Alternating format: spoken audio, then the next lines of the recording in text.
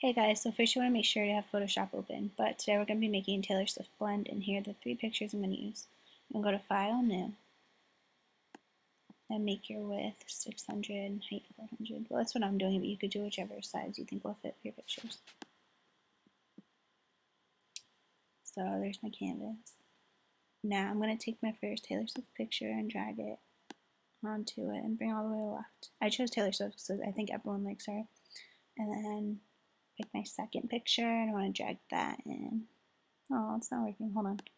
Gotta move that. There we go. All good. Perfecto. Alright.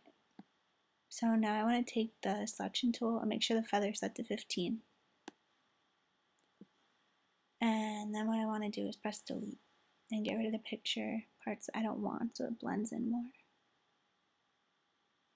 Then I'm going to take my third picture. I already used that picture. Okay, third picture. And drag that into the canvas. And then drag that all the way to the right. Then what I want to do is also go back to the rectangular tool, make sure the feather is set at 15, and select what I want to delete